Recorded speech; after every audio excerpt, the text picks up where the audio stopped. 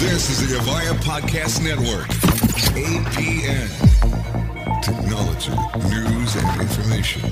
All in one place.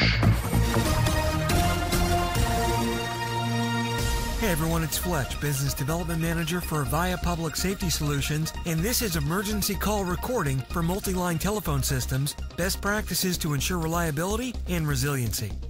The recording of telephone call audio, regardless of the call nature, may be illegal or regulated in specific jurisdictions. This presentation represents technical best practices that should be considered for recording application resiliency and make no claims to the legality of actually recording telephone conversations at a specific location. Prior to recording any public telephone call, customers should seek legal guidance as to the existence and applicability of such legislation and the specific requirements of notification to the user. If in-band audio notification tones are required, the insertion of these tones on an emergency call could severely impact the ability of public safety to hear and understand the problem.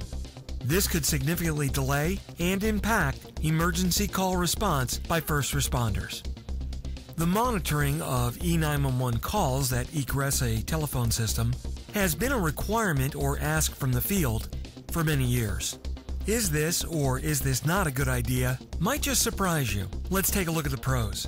By being able to monitor the E911 call, you can provide administrative staff or security the audio of the call to better understand the situational awareness of where the call is and what exactly is happening. But let's look at some of the cons to determine if this is a good idea or not. If you're going to do this, you have to place the recording solution on every trunk to be effective. This can become a scaling issue due to cost or by limiting the E911 call specific routes. Ideally, an emergency call should be able to take any path out of the system. Placing the solution on the trunk side may be a single point of failure in the call path.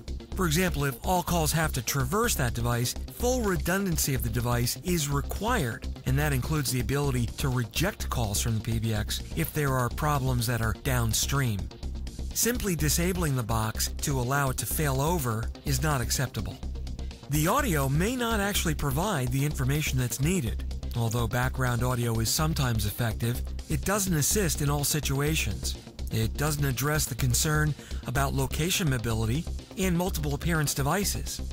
Additionally, it raises questions on privacy and security, as some areas have very specific rules and regulations that are applicable to telephony call privacy.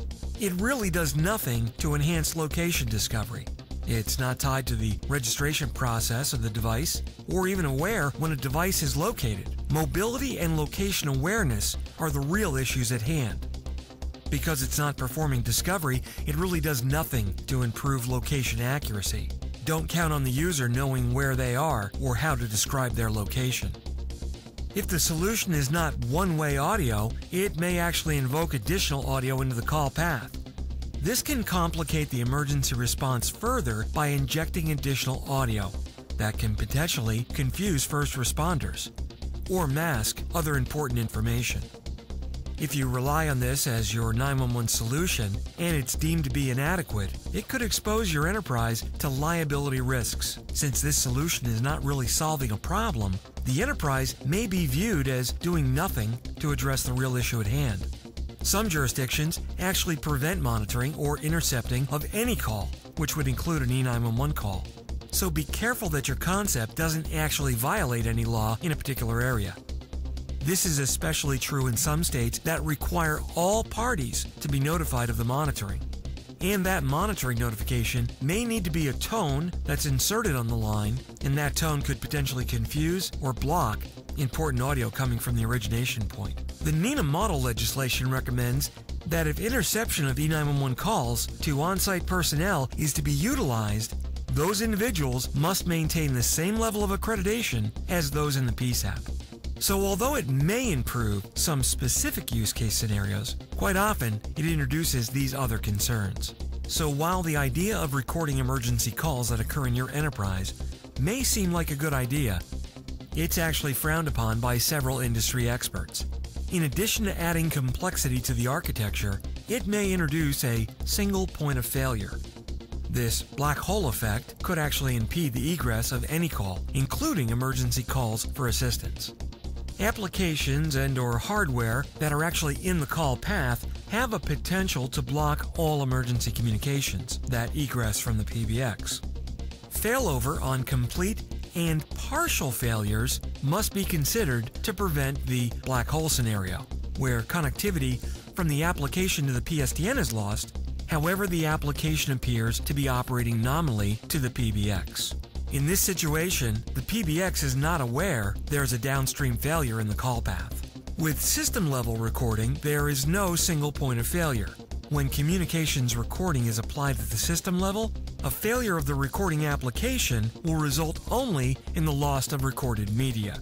Since it's not in the call path, the call session will continue to egress to the PSTN network and ultimately to the public safety answer position as desired. By concentrating on on-site notification of emergency events and letting those events egress the system on any facility solves the problem of increasing situational awareness without potentially degrading service.